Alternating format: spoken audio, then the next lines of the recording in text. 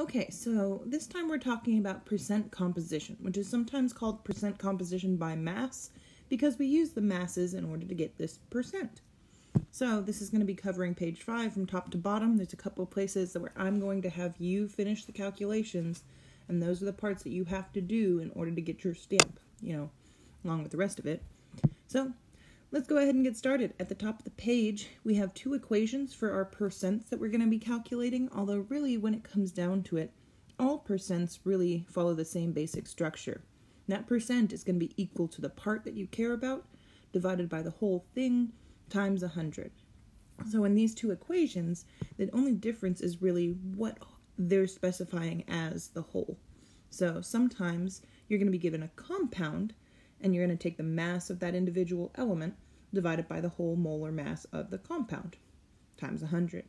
Sometimes you're going to be given a specific sample with a certain amount of stuff in it, and so then you're going to take the mass of that element that it talks about divided by the total mass of all of that stuff together times 100. So just make sure that you remember the basic format of a percent and you're fine. You don't really need to memorize one of these equations or the other. So in that first problem, if we read through it, it says find the percent composition of ammonium carbonate. A 15-gram sample contains this much nitrogen, this much hydrogen, carbon, and oxygen. So as we're reading through that, we should hopefully notice that we have this 15-gram sample. That is our total sample, the total mass of that sample. And so this is technically kind of that second equation. So we're going to take the mass of each element divided by the total mass of the sample. And we are going to have to do that for each of these elements that it gave us because it doesn't specify to find just the percent composition of nitrogen or hydrogen. It just says find the percent composition, so that means that it wants all of them. So I'm just kind of emphasizing these numbers and which elements they belong with. And now we're going to do each of these. So there's 4 calculations we're going to do, and technically if you look at the amount of space that you've got in there, you probably, unless you write really, really tiny, might have trouble fitting all 4 of those calculations in this little space. So feel free to go up here and use as much space as you need up here. As long as you can kind of fit 2 in each of those spaces, you should be fine on space overall. So let's get back to that problem. Okay, so we need to do each of these elements, and I am going to specify which element I'm working with each time, just so that we won't get confused just by all these percents floating around on the page. So nitrogen, the part of this sample that was from nitrogen was 3.11 grams, dividing by our total, which is 15.0, and then of course times 100 is going to give us 20.7%. That's done. Now I need to do the same thing for each of my other elements. Hydrogen had 1.88. I still have that same total mass for our total sample. Times 100 is going to get us a percent composition of 12.5%. You'll notice on each of these that I rounded this to 3 significant figures because over in my problem, each of these numbers had 3 significant figures. So just following the numbers that I plugged into this equation.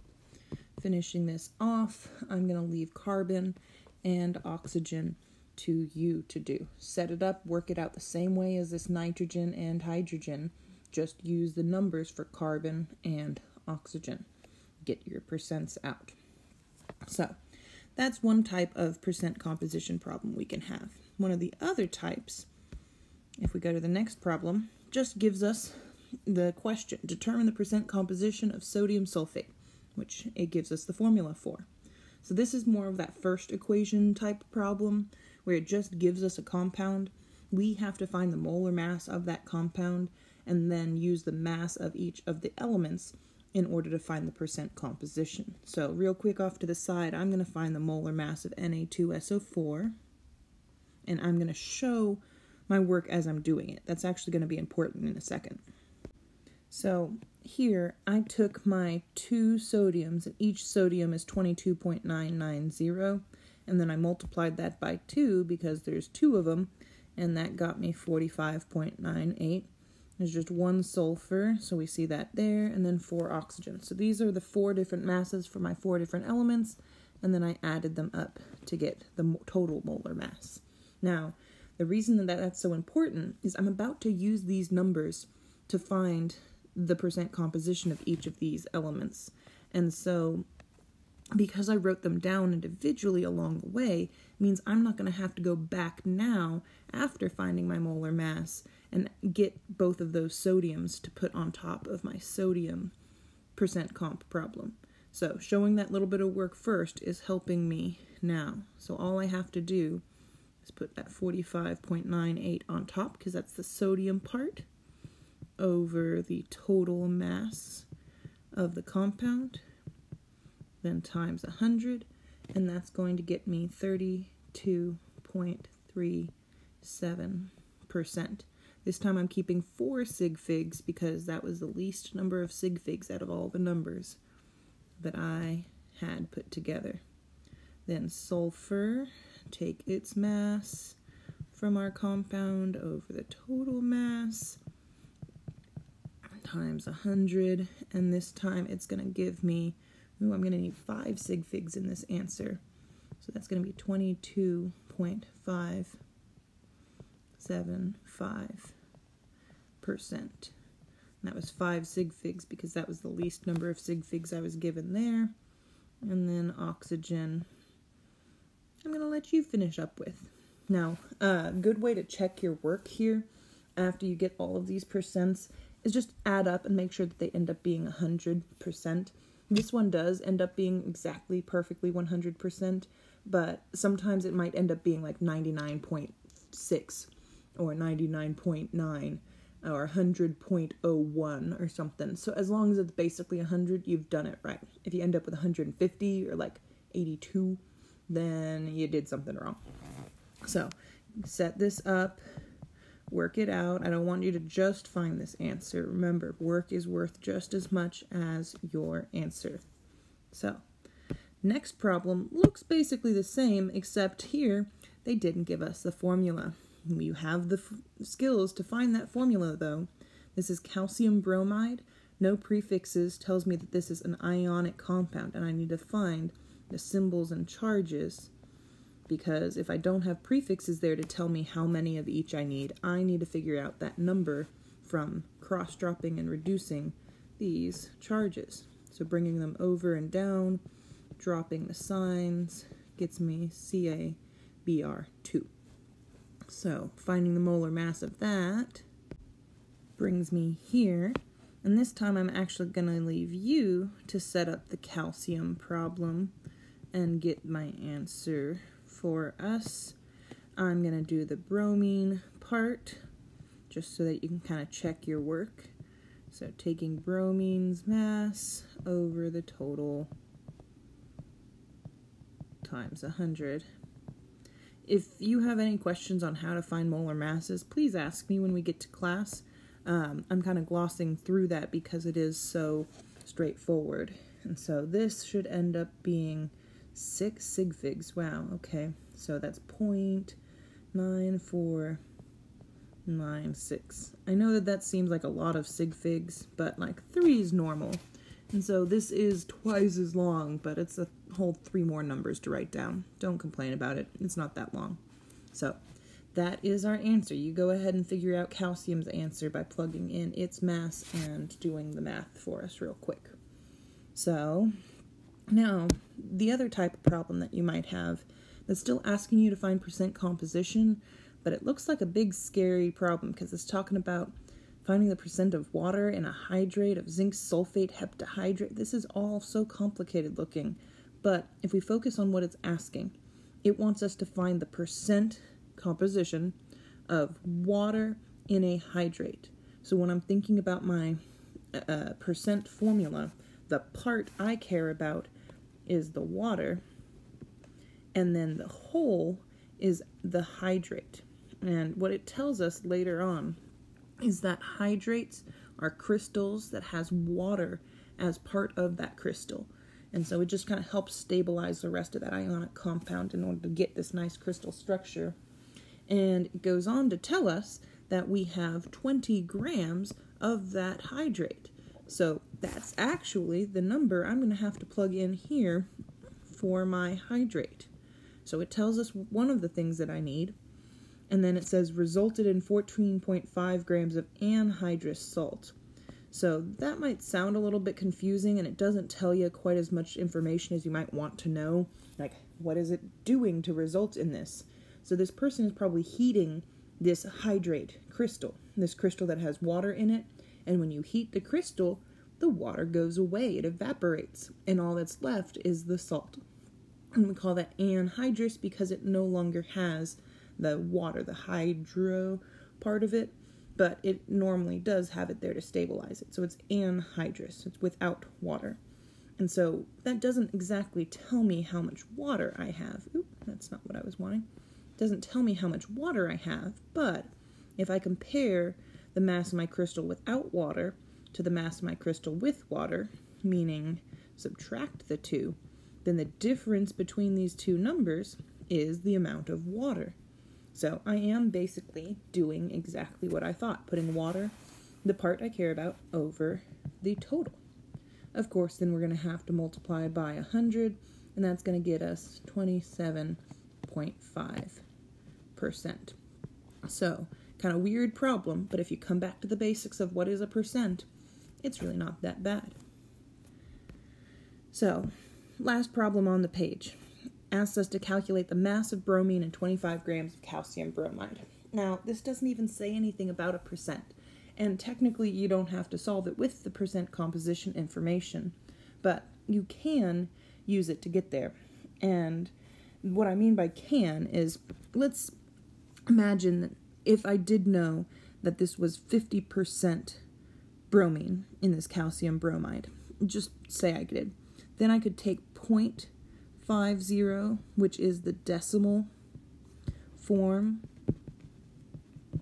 of our percent. So 50%, you move the decimal twice from 50 to get 0.5. And if you take that, that went away. So if we're multiplying that by 25, then that would get me my answer. But unfortunately for us, it's not 50% water. But luckily for us, earlier we did solve for the percent of bromine in calcium bromide. I believe it was question number 3, and we came up with 79.9496. And so the decimal form of that, moving the decimal twice, would be 0.799496. So if I did already have that percent given to me, or if I went ahead and did the work to find it, then I could take the decimal form of that percent, multiply by the mass of the compound that we have, and when we do that, technically this ends up being 19.9, where is it? 9874. And because we just want to round that to 3 sig figs, the 8 would round that 9 up, and that would round that. Long story short, it ends up being 20.0 to get it to 3 sig figs. And that is our answer. Now, I'm going to show you a couple other ways to solve this, but that way will always work. Now, the reason I'm showing you alternate methods is because even though this looks pretty quick and simple, there's a whole lot of kind of background math in finding this. Remember, we had to take calcium bromide, write the formula, find the molar mass of it, take the mass of bromine divided by that molar mass times 100, round that answer to get this percent. Then we have to divide by 100, which is technically undoing all of the work we just did to turn that into our decimal form, and then multiply it by this other number in order to get our answer. So that is actually a little bit more complicated if they don't give you the percent. If they give you the percent, obviously this is the quickest way. But if it's not, like I said, we're kind of taking the percent, which looks like this, before we plug any numbers into it, and then we're dividing by 100, which basically just cancels this part out. So we're kind of just setting up a fraction or proportion of the amount of bromine to calcium bromide. And we could set that equal to, if we wanted to figure out how much of this bromine is, we'd put our X on the top with the bromine part of things. And if I had 25 grams of the calcium bromide. So this is a proportion now that I could plug those masses into. And then now we could do that whole cross multiply and then divide thing like your math teachers have taught you, or really just get X by itself. All we have to do is multiply by 25 on both sides. And then over here, 25 and divided by 25 cancel out. And our X is equal to 25 times this proportion. So that would also get us there. It's a pretty simple way. You guys are pretty comfortable with proportions. So if you see this question, then feel free to use a proportion. Now, when we look at this a little bit closer, you might start to think, hey, wait a second. That, if you're not erasing it, starts to look kind of like some dimensional analysis with my given over here and then some kind of conversion factor there. So let's go ahead and explore this just a little bit more in this little remaining space we have left. If we treat that given, the only number we have in our problem, that's 25 grams of calcium bromide. If my focus is on getting rid of that calcium bromide, the grams of calcium bromide, and getting grams of bromine, technically in this problem, in this formula, it has 2 bromines, and you'd have to remember that. But now we're just back to finding the masses of these two things and putting them on top and bottom. So it's the same numbers we've already seen. The only difference here is that I had started with these units, and I used the units of grams of calcium bromide and grams of bromine in order to put the numbers where they belong here. It's really about how you're thinking about the problem, how you're analyzing it, and getting to that answer. So any of these 3 ways are all going to get you to this same answer, 20.0 grams. And so it just matters how you look at the problem and how you can figure out how to work this out. There's always going to be problems where I have to see how well you can do dimensional analysis. And I'm going to tell you, use dimensional analysis to solve these problems. If you've wrapped your brain around it and you know how to do dimensional analysis so well, this is a great problem to do dimensional analysis on. It can solve lots of different types of problems. Or go with your gut, go with your instincts, and use a proportion because you can rely on it. But even if you can't remember how to do either of those, you can use the percent idea and multiply that times the mass. So I'm sure there's other ways you can think of and find how to work this out. But one way or the other, we need to get to that number. So that's it. Make sure you finished up those other problems that I had left for you so you can get your stamp.